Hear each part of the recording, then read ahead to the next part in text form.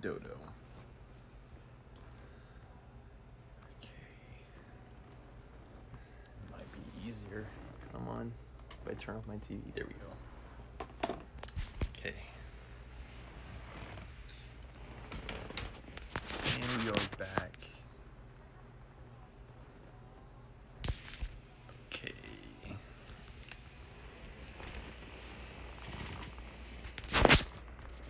I might try some music on stream today. Okay, I can recap Sapiens, I think, before diving into War and Peace. Labor Day. And me with no plans to return to work tomorrow. At least not in a conventional sense.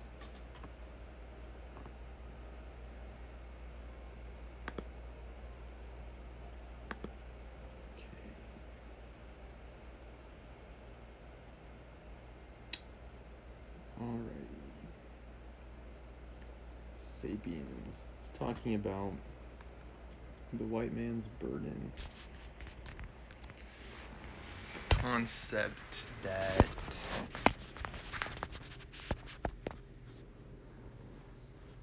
European powers, imperialists, improved colonies that they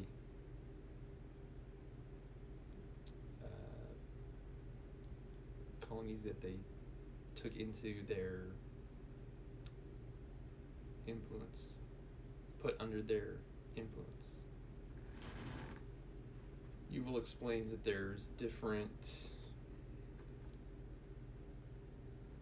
ways of seeing it, that they adversely affected their colonies' cultures in influencing them.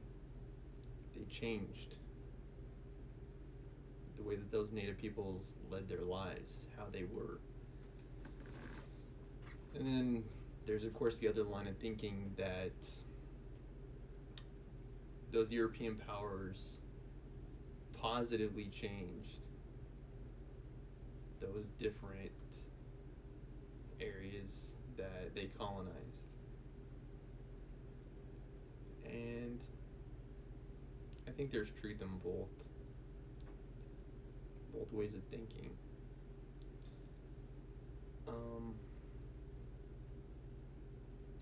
He also writes a little bit about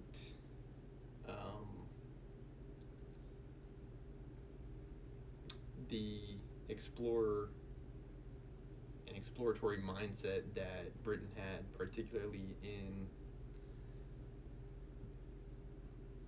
exploring India. How they uncovered more about the Indus River Valley civilization and Indo-European root languages. I think Sanskrit and Old Persian being among them.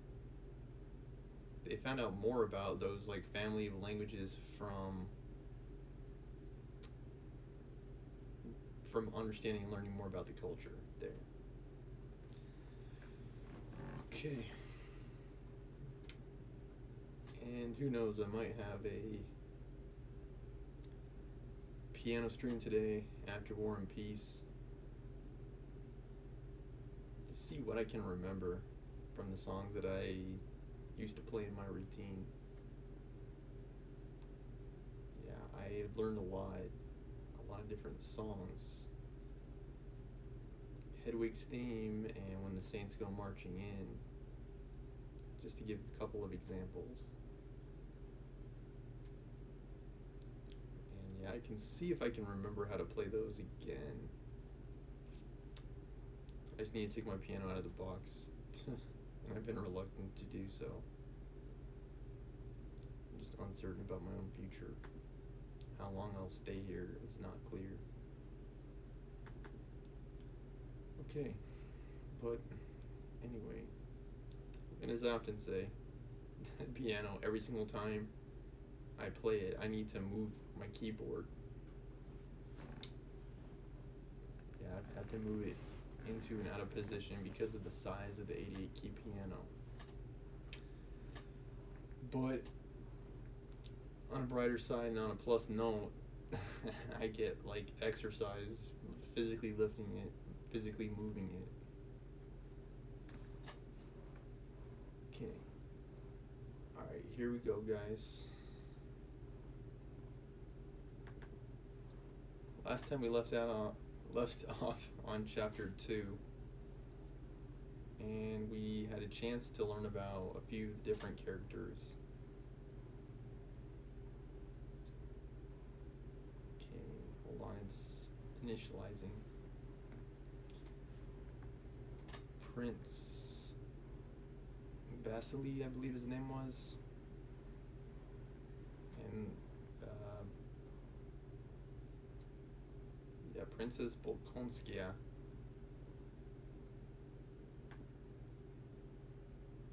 Anna Pavlovna, of course. She's older, but she's like the life of the party. Princess Bolkonskaya being physically attractive.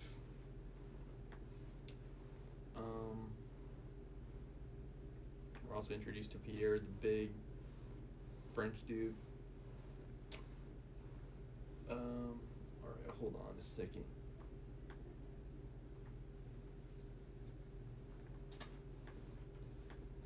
Alright, yeah, Pierre. Where were we? Alright, here we are, chapter 3.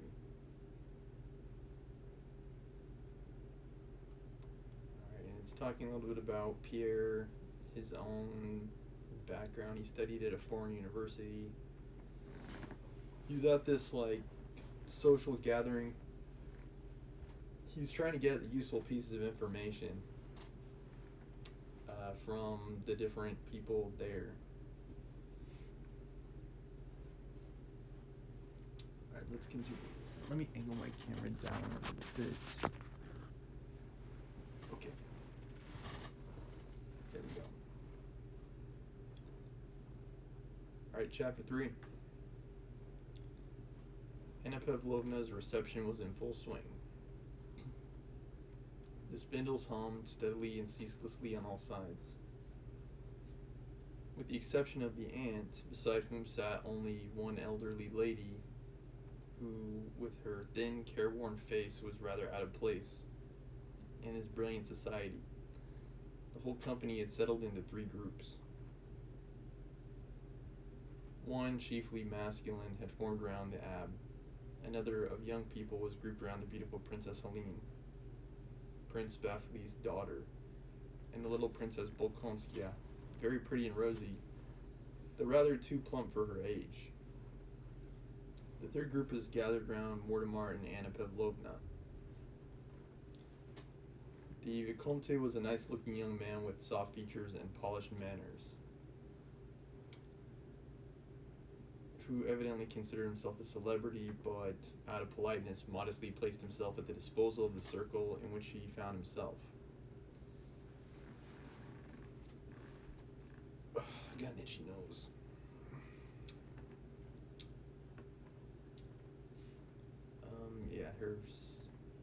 Himself.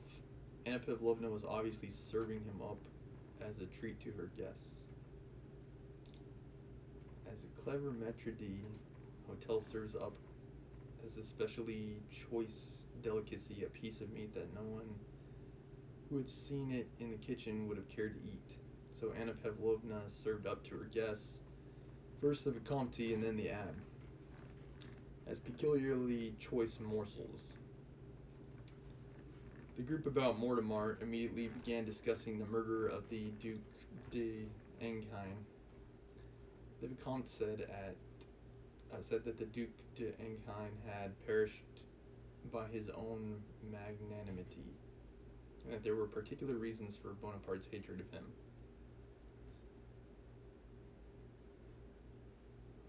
I wonder what they are.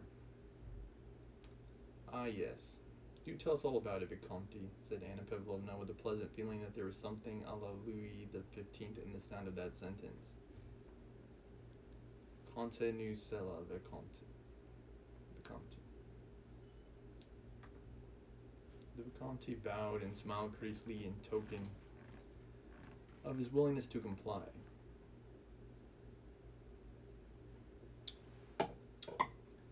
Anna Pavlovna arranged a group around him, inviting everyone else to listen to his tale. The Vicomte knew the Duke personally, whispered Anna Pavlovna to of the guests. I think there's a typo here because it just says two of the guests. I think the word one has been omitted in this copy of the book. Yeah, it must have been omitted. Who knows? The Vicomte is a wonderful raconteur, said she to another. Some of these words I'm not familiar with. Raconteur. Let me look it up in the dictionary. Raconteur. It's pronounced recanter, I believe. It's a person who tells anecdotes in a skillful and amusing way. Some area of improvement that I can have.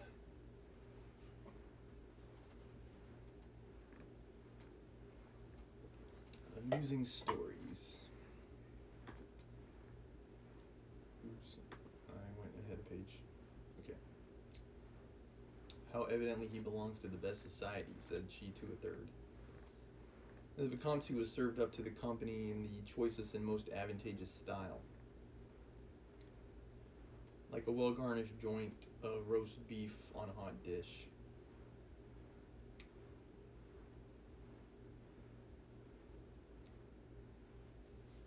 Yeah, pretty good comparison. The Vicomte wished to begin his story and gave a subtle smile.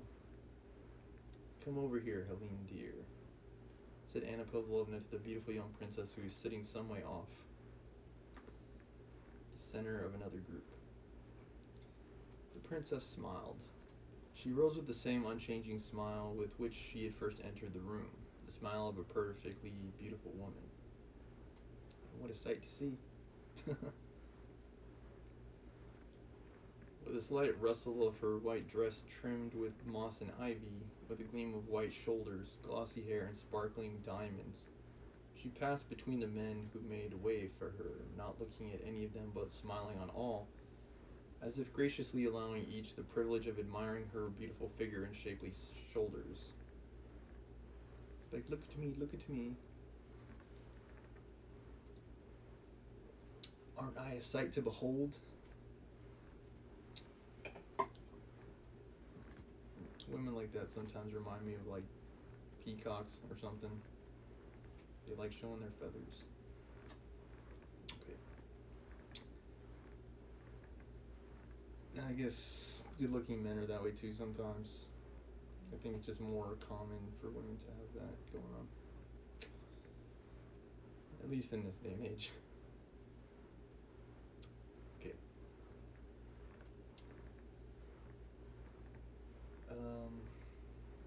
Yeah, beautiful woman. With a slight rustle of her white dress trimmed with moss and ivy. Okay, yeah. With a gleam of white shoulders, glossy hair, and sparkling diamonds, she passed between the men who made way for her, not looking at any of them, but smiling on all, as if graciously allowing each the privilege of admiring her beautiful figure and shapely shoulders, back, and bosom, which, in the fashion of those days, was very much exposed. And she seemed to bring the glamour of a ballroom with her as she moved toward Anna Pavlovna. It's like they liked the chance to see her.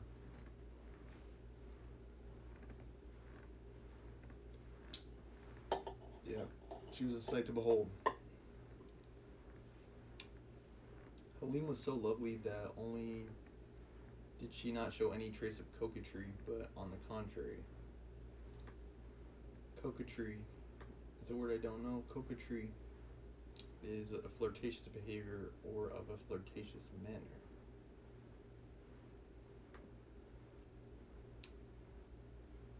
She was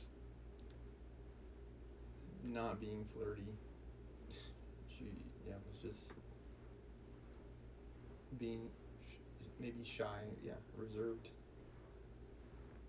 Appeared shy of her unquestionable and all too victorious beauty. It's like, hey, I was born this way. That's how she is. She seemed to wish, but to be unable to diminish its effect.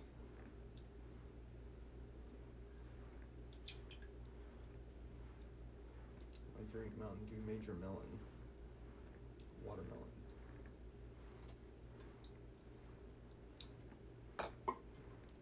I've always loved the taste of watermelon. Okay, where are we?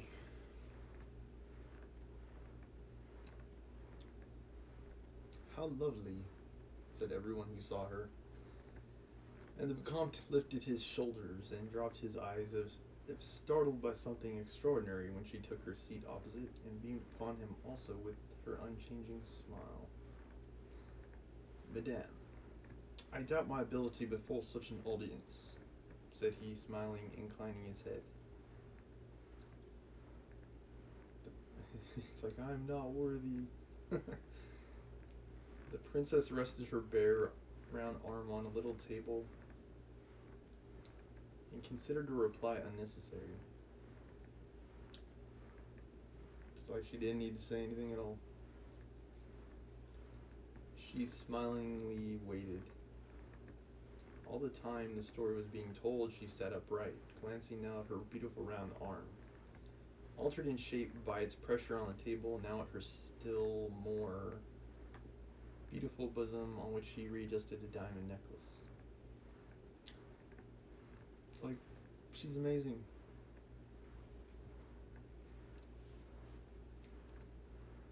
It's like, yeah, that's all you can say. She's amazing. From time to time, she smoothed the folds of her dress, and whenever the story produced an effect, she glanced at Anna Pavlovna, at once adopted just the expression she saw on the maid of honor's face, and again relapsed into her radiant smile. The little princess had also left the tea table and followed Helene. That's the daughter of Prince V. Wait a moment, I'll get my work. Now then, what are you thinking of? She went on, turning to Prince Hippolyte. Fetch me my work bag. There was a general movement as the princess, smiling and talking merrily to everyone at once, sat down.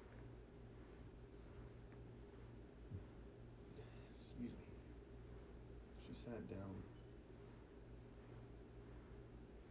and gaily arranged herself in her seat. Now I'm all right, she said, and asking the Vicomte to begin, she took up her work. Prince Hippolyte, having brought the work bag, joined the circle, and moving a chair close to her, seated himself beside her. The charmant Hippolyte was surprising by his extraordinary resemblance to his beautiful sister, but yet more by the fact that in spite of this resemblance, he was exceedingly ugly.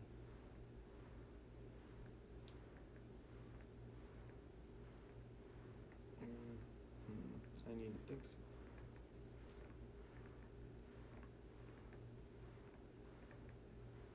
Maybe they're like, they look similar, but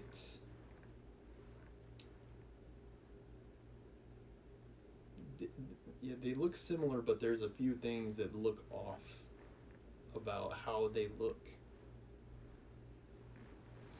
Like gum.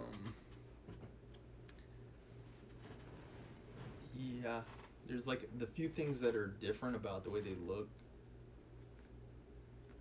makes him, it's like, yeah, it makes him seem extremely ugly, those few differences. Leo goes on to explain why that's the case. His features are like his sister's, but while in her case everything was lit up by a joyous, self-satisfied, youthful and constant smile of animation, and by the wonderful classic beauty of her figure, his face, on the contrary, was dulled by imbecility and a constant expression of sullen self-confidence, while his body was thin and weak.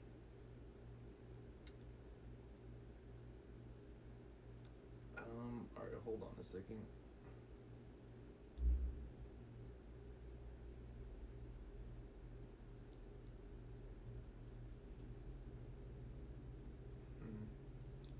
It's just like a very... Oh, hey, Board Fox. Thanks for watching. It's like, yeah, it's an interesting use of words by Leo. It's like sullen self-confidence. Like, sullen is like, it's like downtrodden in a way. Let me see if I can look it up in the dictionary. Yeah, downtrodden. It's like bad-tempered and gloomy. Like, it's how it's described here in the dictionary. A sullen pout. It's like that's how sullen is. It's like, God, this sucks. Everything sucks. And it can also be used to describe, like, the weather, for example. Like, of the sky full of dark clouds, like a sullen, sunless sky. Like, it was all overcast. Which is not the case today. Today it's clear sky. Depressed mood, it could also mean. Yeah, what's strange is that,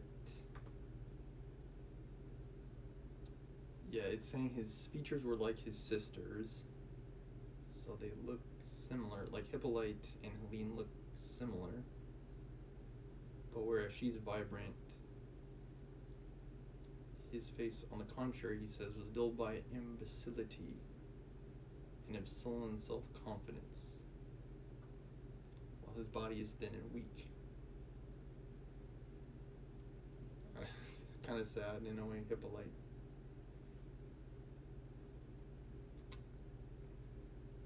Yeah, his character is definitely the sad contrast. But as I often say, it's like yins need yangs. Yo. Were it not the case, everyone would be the same. And where would be the joy in that kind of world? There's a beauty in things that are unique. People that are unique. It's like, yeah. Okay.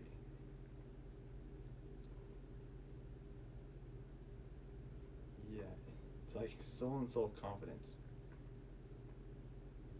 It's like he was sad and confident at the same time. It's like just a strange use of words. Yeah, self-confidence is trust in one's abilities. So he says, like, sullen self-confidence. It's like, I don't know. Hard for me to think of an example of how to convey that. Sullen self-confidence. Yeah, I don't know.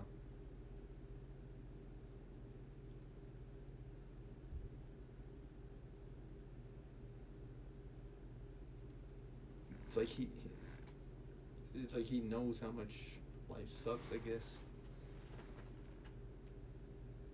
Yeah, Ward Fox, hard to describe. I don't know, let me keep reading. Maybe it'll help me understand more about Hippolyte's character. Yeah, his eyes, nose, and mouth all seem puckered into a vacant, wearied grimace.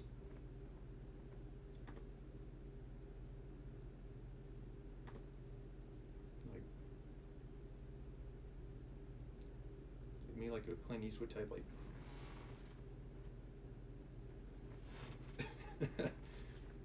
like I've had it choked down this pill called Life few too many times, and it's like so I fell into unnatural positions. most natural position is probably like the way I'm sitting, like with my legs like that. Maybe like that. Legs crossed maybe. Video just says unnatural positions here. Yeah, I don't know. We can try to imagine. Let me turn on the light. Turn on the light.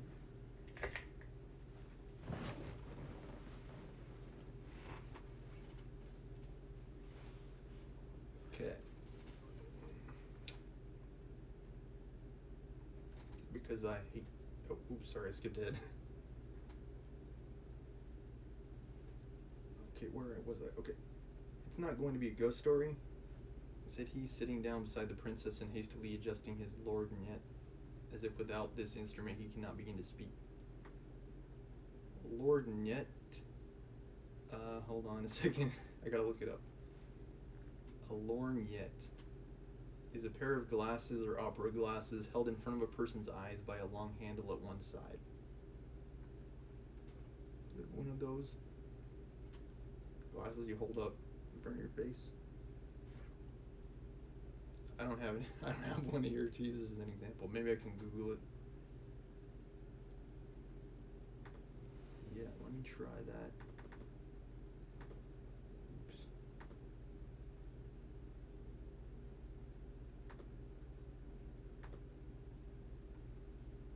Spiritfarer. It's a game that centers on the theme of death. I'm seeing it mentioned a lot in the news and media. It's like, there's a story about a woman who is from Virginia. She went hiking in the Glacier National Park, I think it's called.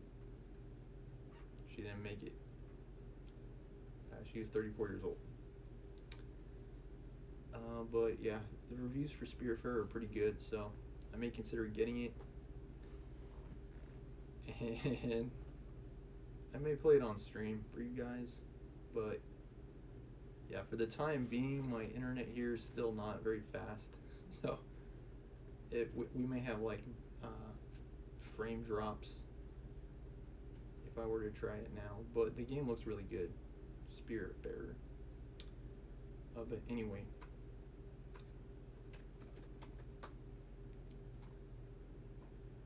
Lorgnette.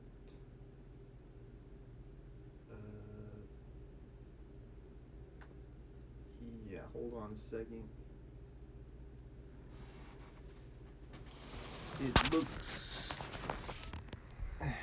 It looks like this. Yeah, those are pretty old-fashioned, I would say. I actually used to wear glasses. Alright, hold on. I'm trying to set my camera up. Right there, I think that's fine. Yeah, I used to wear glasses for a long time. We got like 4 or 5 pairs of glasses that I used to wear. From the time I think I was in the 6th grade, 5th or 6th grade, I had to wear glasses. I didn't have the ability to see far way away. It was like all blurry. Past like foot in front of my face, it was all blurry. Yeah, and for a long time I had to wear glasses. I have like 4 pairs of glasses that I still have left over from that time.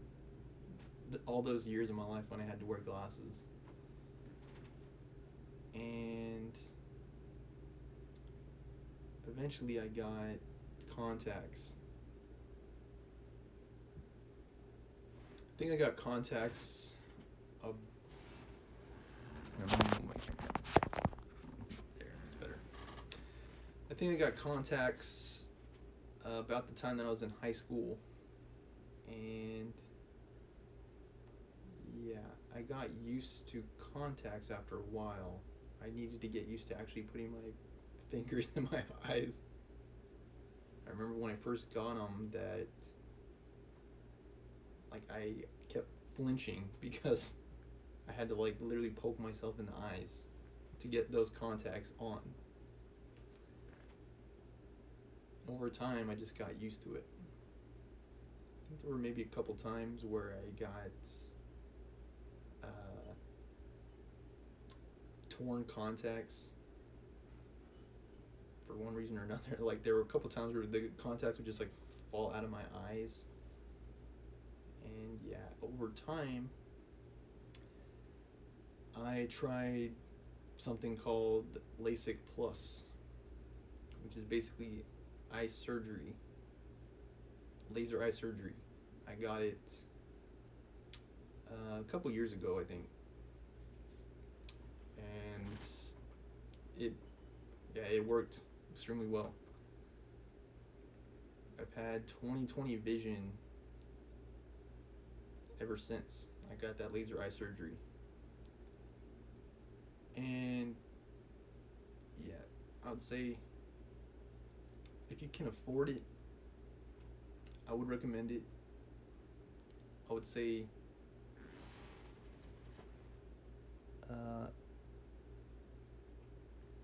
Borfog contacts. Contacts are good to have when you're like playing sports and stuff, because I used to play like basketball and my glasses would fall off sometimes.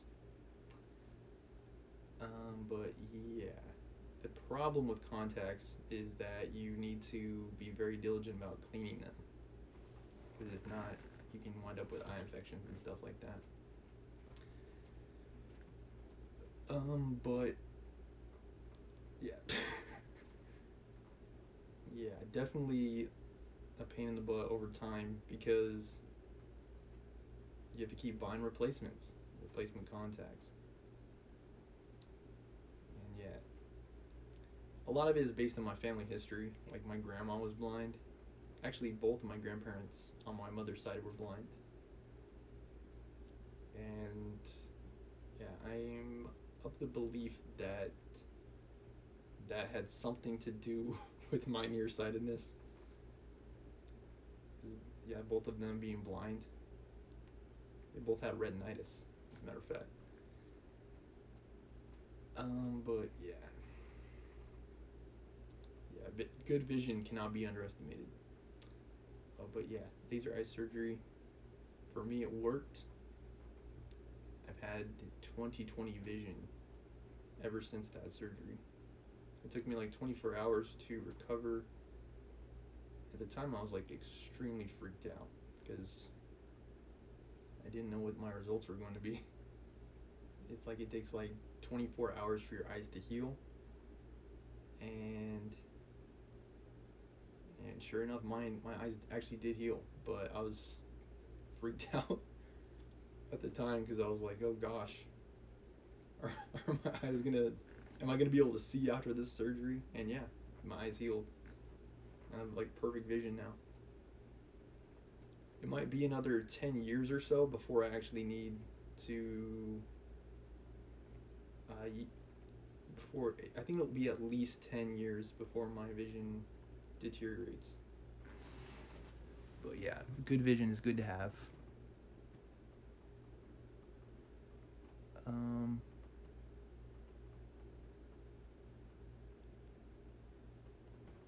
Yeah, glasses.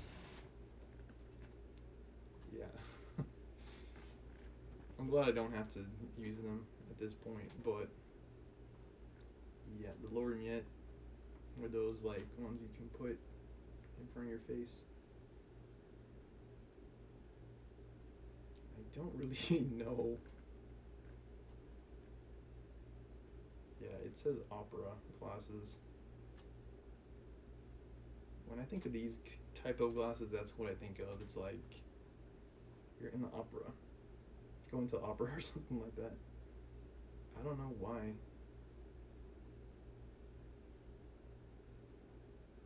Seems kind of like a pain to like have to hold up your glasses like that. It's like, oh yes, you can wear them. It's like, oh yes, indeed. Seems kind of high society, I guess.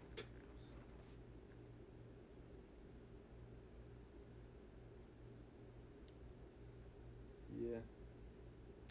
I don't know, I guess they had the same functionality as glasses. They would improve your ability to see. Glasses themselves work by refracting light. It like changes the way light is, how light transfers into the eye. Yeah, there's a lot of science behind just vision in general. Like basically our eyes, rods perceive light, the image is transferred and it's reflected on the back of our retinas.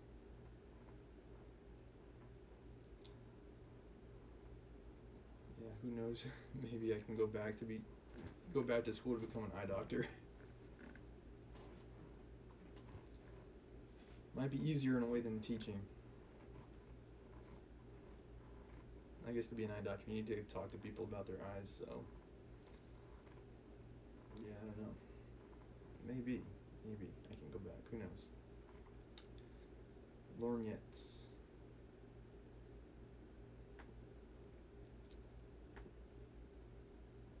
Okay. Alright. Anyway, back to the story.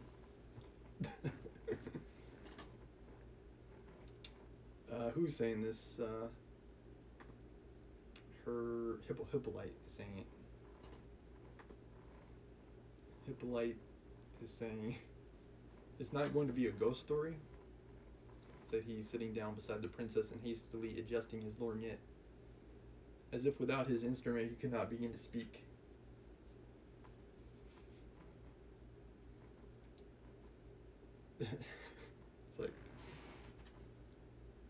It's like, oh yeah, it's like a microphone in a way.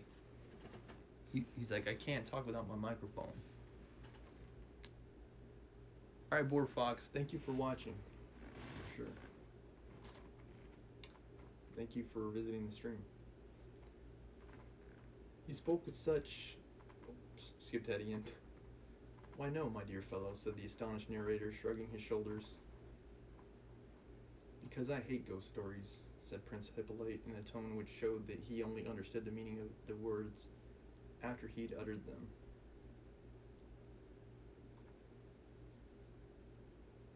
Yeah, I guess I'm that way sometimes. I pause to reflect often. He spoke with such self-confidence that his hearers could not be sure whether what he said was very witty or very stupid. He was dressed in a dark green dress coat, knee breeches of the color of cuista nymph, effraie as he called it, shoes and silk stockings. The Vicomte told his tale very neatly. Let me see if I can look up Vicomte. Vicomte is a French nobleman corresponding in rank to a viscount. Viscounts, I think they're like earls.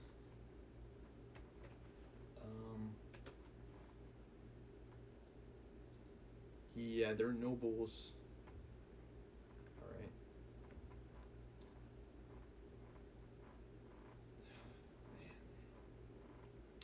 Man. Wouldn't it be nice for there to be no bourgeoisie, no rich? Wouldn't it be nice if the public good came first? But yeah, the Viscount is a noble. The noble, it's below an earl and above a baron.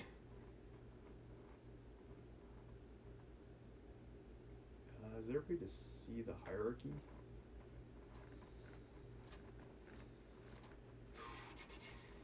Actually, yeah, there is. I gotta go to the bathroom soon, guys. Sit tight. I'll be right back. I'll break down the hierarchy a little bit when I return.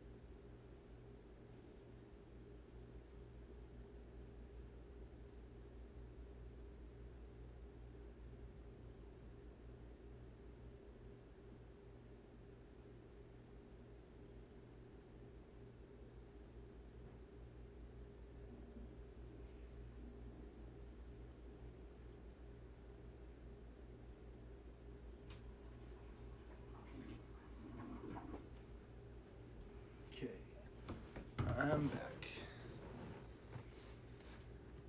Okay, yeah, so their king is at the top.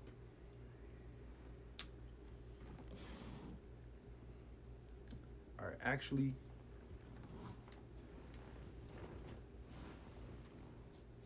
the emperor is at the top. This is Imperial Royal. There we go. The Imperial Royal Noble Gentry and Chivalric ranks in Europe. So there's the Emperor on top, High King, Great King or Queen. Then the King or Queen is third in rank. Archduke is under that. Grand Prince, Grand Duke, Grand Duchess. Then there's the Prince under that. Dukes under that.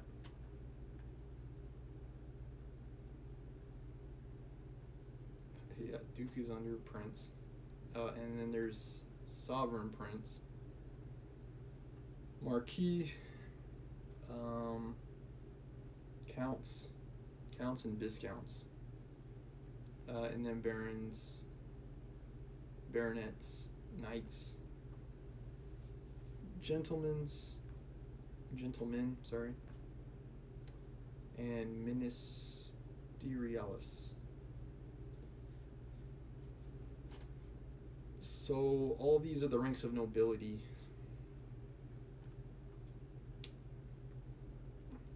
Yeah. The nobles.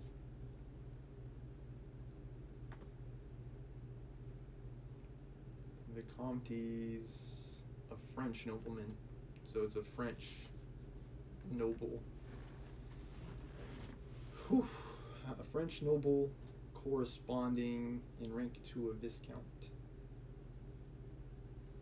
which is the rank directly below Count. So it's less than a French Count.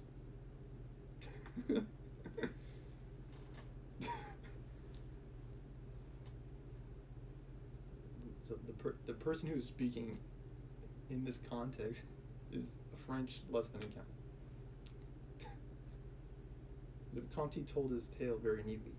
It was an anecdote then current to the effect that the Duc d'Enghien had gone secretly to Paris to visit Mademoiselle George. That at her house he came upon Bonaparte, who also enjoyed the famous actress's favors, and that in his presence Napoleon happened to fall into one of the fainting fits to which he was subject, and was thus at the Duke's mercy. The latter spared him, and this magnanimity Bonaparte subsequently repaid by death.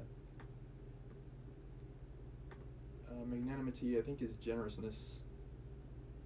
Yeah. The condition of being generous.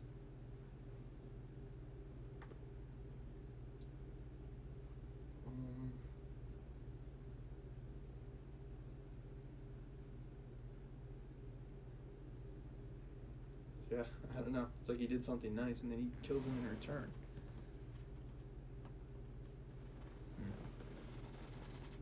Yeah, Thank you, Warfox, for the chat.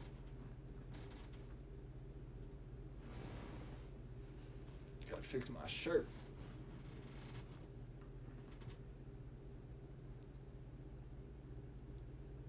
Okay, here we go. The story was The story was very pretty and interesting, especially at the point where the rivals suddenly recognized one another. And the ladies looked agitated. Charming, said Anna Pavlovna with an inquiring glance at the little princess. Charming. Maybe you should say a little softer. Charming, whispered the little princess, sticking the needle into her works, as if to testify that the interest and fascination of the story prevented her from going on with it. The Vicomte appreciated the silent praise and smiling gratefully prepared to continue. But just then Anna Pavlovna, who had kept a watchful eye on the young man who so alarmed her, noticed that he was talking too loudly and vehemently with the abbé. So she hurried to the rescue. Pierre had managed to start a conversation with the abbé about the balance of power, and the latter, evidently interested by the young man's simple-minded eagerness, was explaining his pet theory.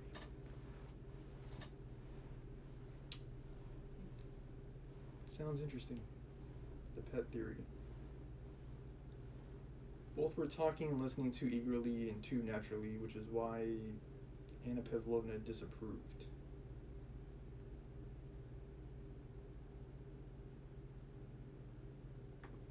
Too naturally and too eagerly. The combination of the two. The means are the balance of power in Europe and the rights of the people, the abbé was saying. What is abbé? Abbes are, in France, again, an abbot or other cleric.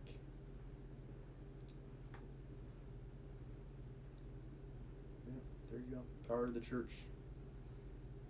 It is only necessary for one powerful nation like Russia, barbaric as she is said to be, to place herself disinterestedly at the head of an alliance, having for its object the maintenance of the balance of power of Europe. And it would save the world. Yeah, I think the balance of power is important. They say absolute power corrupts absolutely. What is the expression? Let's see. Yeah, absolute power corrupts absolutely. Attributed to Lord Acton. Power tends to corrupt. So, yeah, I'd say I agree. I agree with Anna here. But how are you to get that balance? Pierre was beginning. At that moment, Anna Pavlovna came up and, looking severely at Pierre, asked the Italian how he stood Russian climate. I am to believe that it is quite cold there. Although I've never been. Russia seems cool. Foreign and cool.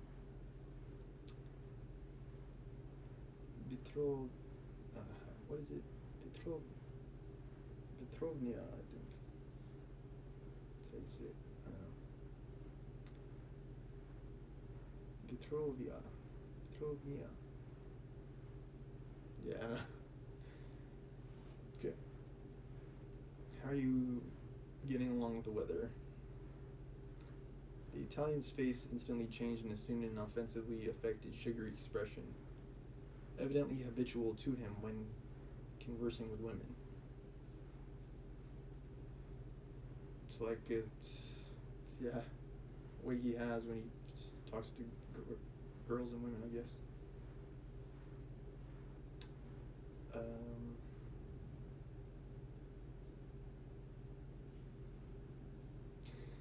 Sugary expression. Yeah. Sugary expression of the Italian. Of course. I'm so enchanted by the brilliancy of the wit and the culture of the society, more especially of the feminine society in which I have had the honor of being received.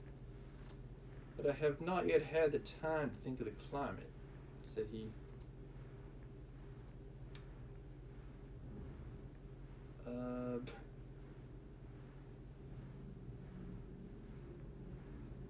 It's like he had their love to keep him warm, I guess. I've got my love to keep me warm.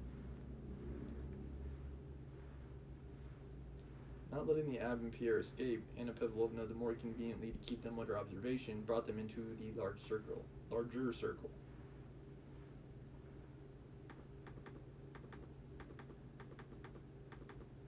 Whew, chapter 4 is quite long.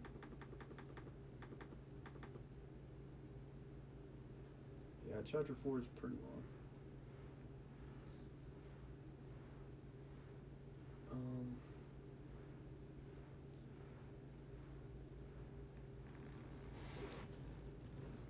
I think I'll continue, guys. Chapter 4, and if I get tired of reading, I can switch gears.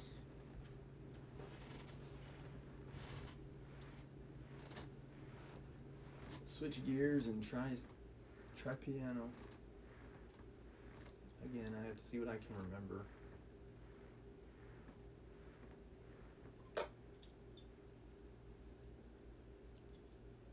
Alright, let me get a refill before I do.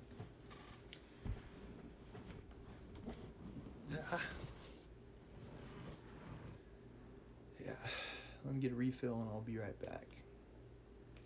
As I always say, thank you for watching. Thank you for joining me. Okay, I'll be right back. Gravity.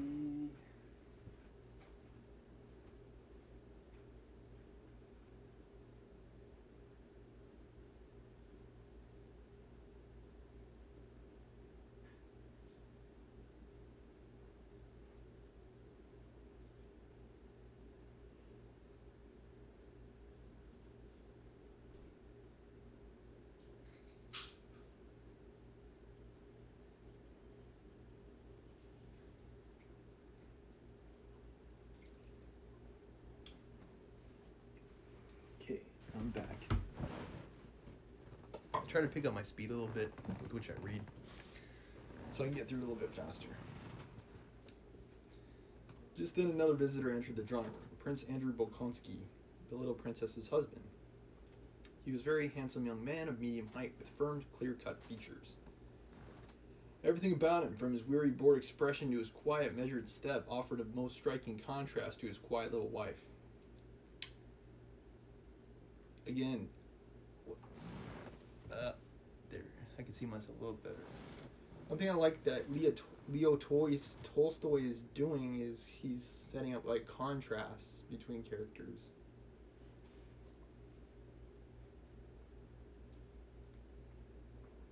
Again, it's the uniqueness that's special and unique. The uniqueness that's remarkable. And yes, unique. Mountain Dew Frostbite.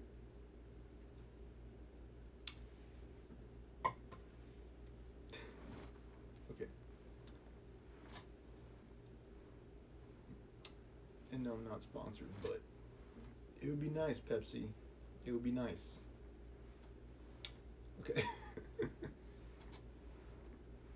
Alright, yeah, it's a contrast to his wife. It was evident that he not only knew everyone in the drawing room, but had found them to be so tiresome that it wearied him to look at or listen to them. I get this way a lot too. It's like sometimes like I can only take so much social. Yeah. It's like, and you'll know when the time has come because I'll up and vanish from the party.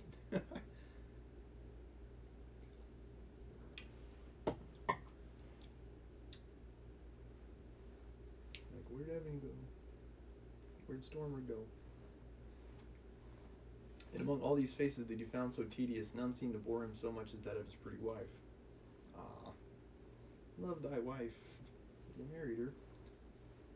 He turned away from her with a grimace that distorted his handsome face, kissed Anna Pavlovna's hand, and screwing up his eyes, scanned the whole company. You're off to the war, Prince, said Anna Pavlovna. General Kutuzov, said Bolkonsky, speaking French and stressing the last syllable of the general's name like a Frenchman, has been pleased to take me as an aide-de-camp. And Lise, your wife? She will go to the country. Are you not ashamed to deprive us of your charming wife? Andre, said his wife, addressing her husband in the same coquettish manner in which she spoke to other men. The Comte has been telling us such a tale about Mademoiselle George and Bonaparte. Prince Andrew screwed up his eyes and turned away. Pierre, who from the moment Prince Andrew entered the room had watched him with glad affectionate eyes, now came up and took his arm. Before he looked around, Prince Andrew frowned again, expressing his annoyance with whoever was touching... Dang bugs.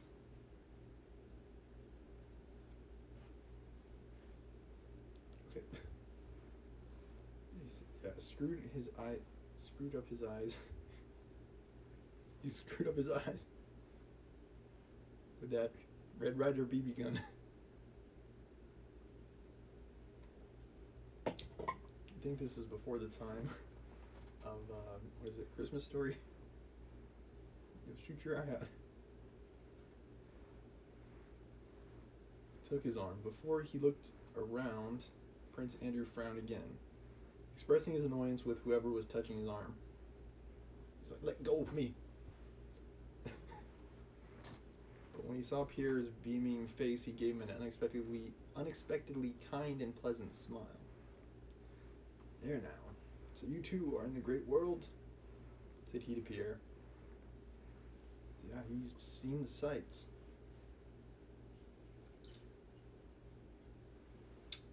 I knew you'd be here, replied Pierre. I will come to supper with you. May I? Excuse me, may I? He added in a low voice so as not to disturb the Comte, who was continuing his story. No, impossible, said Prince Andrew, laughing and pressing Pierre's hand to show that there was no need to ask the question. He wished to say something more, but at that moment Prince Vasily and his daughter got up to go, and two young men rose to let them pass. It's like, you don't even need to ask, just show up. You must excuse me, dear Vicomte, said Prince Vasily to the Frenchman, holding him down by the sleeve in a friendly way to prevent his rising.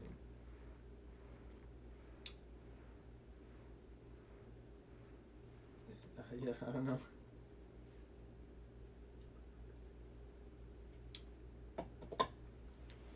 Try to prevent him from doing anything in as a friendly way as possible.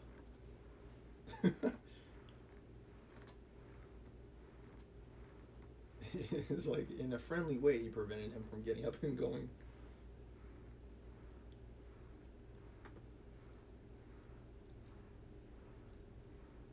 Yeah, I don't know. Maybe he thought it was for his benefit or something. This unfortunate feat of the ambassadors deprives me of a pleasure and obliges me to interrupt you. I am very sorry to leave your enchanting party, said he, turning to Anna Pavlovna. His daughter, Princess Helene, passed between the chairs, lightly holding up the folds of her dress, and the smile shone still more radiantly on her beautiful face. Pierre gazed at her with rapturous, almost frightened eyes as she passed them. Ah, Princess Helene. Very lovely, said Prince Andrew. Very, said Pierre. In passing, Prince Vasily seized Pierre's hand and said to Anna Pavlovna, educate this bear for me. He's been staying with me a whole month, and this is the first time I've seen him in society. Nothing is so necessary for a young man as the society of clever women. I mean, it helps. It always helps to have female company. They help keep guys like me on the straight and narrow.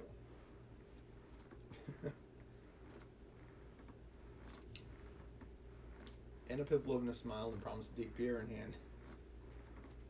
She knew his father to be a connection of Prince Vasily's. The elderly lady who had been sitting with the old aunt rose hurriedly and overtook Prince Vasily in the ante-room. Ante-room? An ante-room is the ante-chamber, typically serving as a waiting room.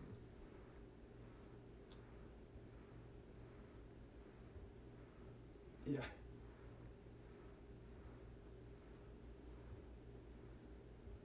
Patiently waiting in my waiting room.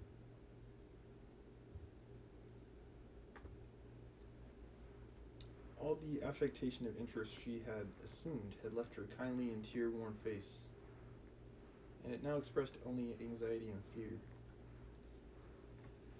"How about my son Boris, Prince?" said she, hurrying after him into the anteroom. "I can't remain any longer in Petersburg. Tell me what news I may take back to my poor boy." Although Prince Vasily listened reluctantly and not very politely to the elderly lady, even betraying some impatience, she gave him an ingratiating and appealing smile, and took his hand that he might not go away. "What would it cost you to say a word to the Emperor, and then he would be transferred to the guards at once?" said she. Yeah, transferred to the guards. "Believe me, Princess, I'm ready to do all I can," answered Prince Vasily. "But it's difficult for me to ask the Emperor. I should advise you to appeal to Rumyantsev through Prince Golitsyn." Yeah, sorry, guys. "I'll try my best with the Russian. Golitsyn." That would be the best way. The elderly lady was a Princess Drubetskaya, belonging to one of the best families in Russia, but she was poor, and having long been out of society and had lost her influential connections. She had now come to Petersburg to procure an appointment in the guards for her only son. It was, in fact, solely to meet Prince Vasily that she had obtained an invitation to Anna Pavlovna's reception and had sat listening to the Vicomte's story.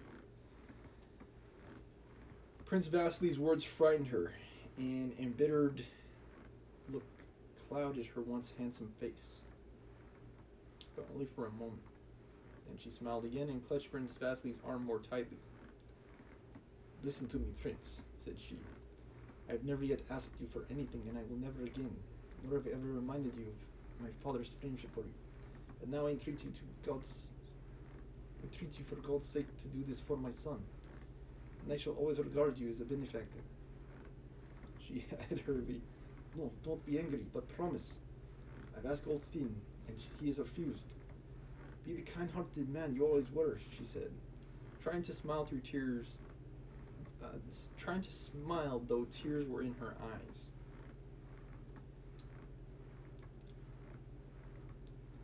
"Papa, we shall be late," said Princess Helene, turning her beautiful head and looking over her classically molded shoulder as she stood waiting by the door. Influence in society, however, is a capital which has to be economized if it's to last.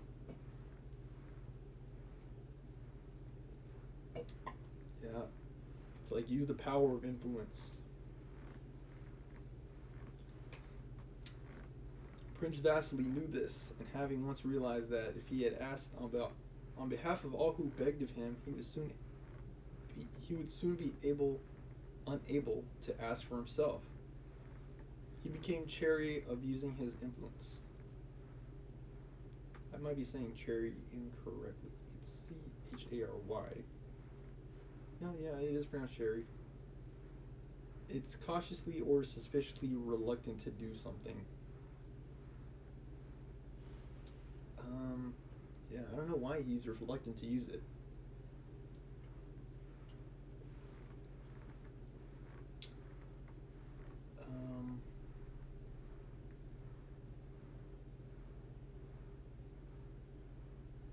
he asked on behalf of all who begged of him, he would soon be unable to ask for himself.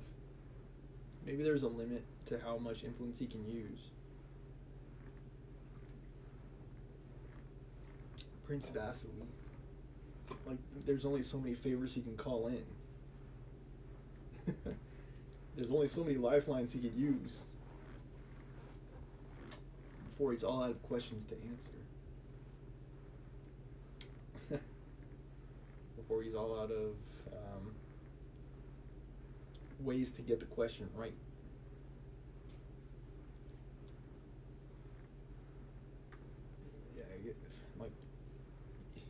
Yeah, who wants to be a millionaire? It's like, if you get the question wrong, you can't keep going on. I think it's kind of like that.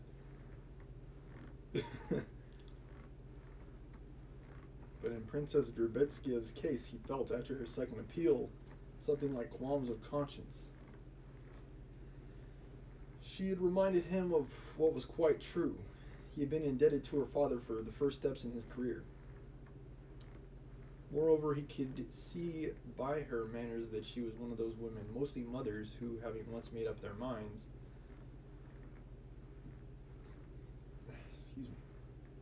will not rest until they have gained their end, and are prepared, if necessary, to go on insisting day after day, hour after hour, and even to make scenes. This last consideration moved him. It's like he's like, I'll do it. Just please don't cause a scene.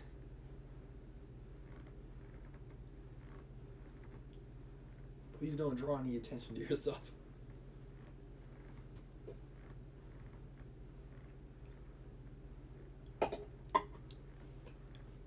Don't go, fiend! You brute! My dear Anna Mikhailovna, said he with his usual familiarity and with weariness of tone. It is almost impossible for me to do what you ask, but to prove my devotion to you and how I respect your father's memory, I will do the impossible.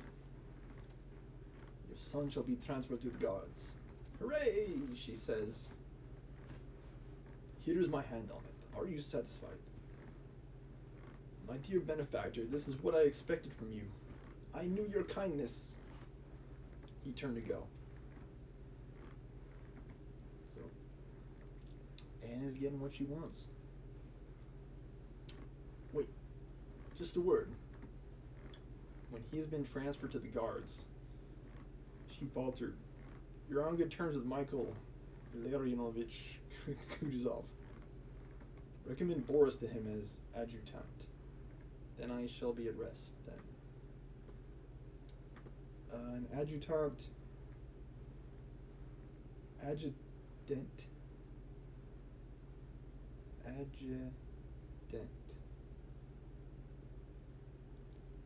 It's a military officer who acts as an administrative assistant to a senior officer. Like a deputy.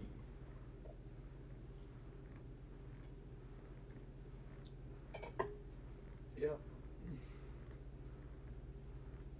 Then I shall be at rest then.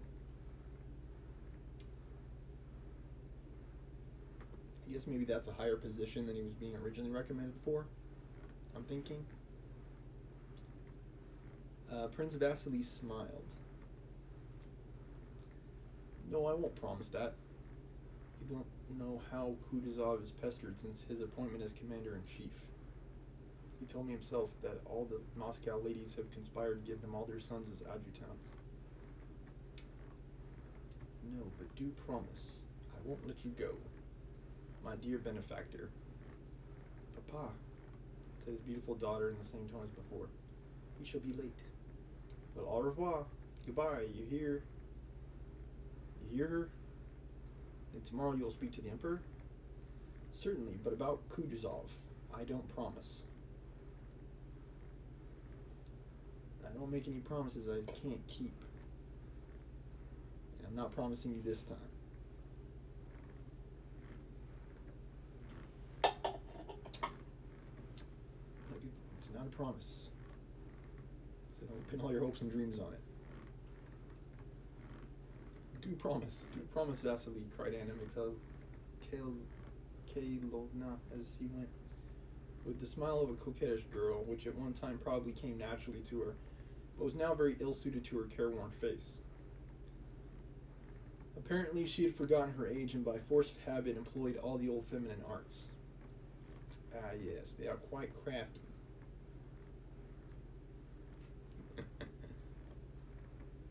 Yeah, watch out. That's all I gotta say, watch out. Okay.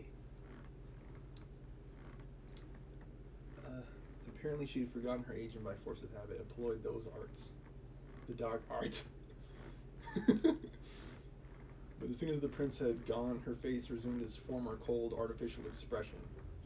She's like, okay, I can go back to not having to impress anybody now. I don't need to impress him now that he's gone. I can let it all hang out. She returned to the group where the Visconti was still talking and again pretended to listen while waiting till it would be time to leave. Her task was accomplished. So we already know that she's good at manipulating for political purpose and gain. Yeah, Anna M is. And yeah, she's good at getting what she wants. Okay, next time, chapter 5, we will dive into.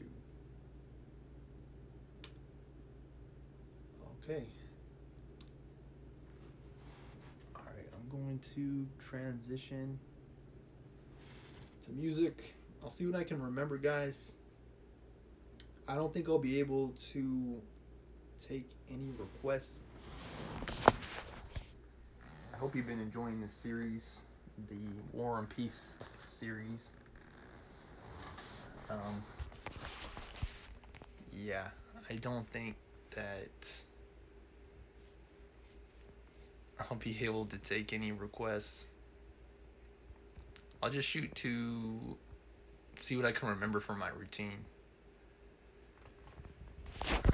Okay.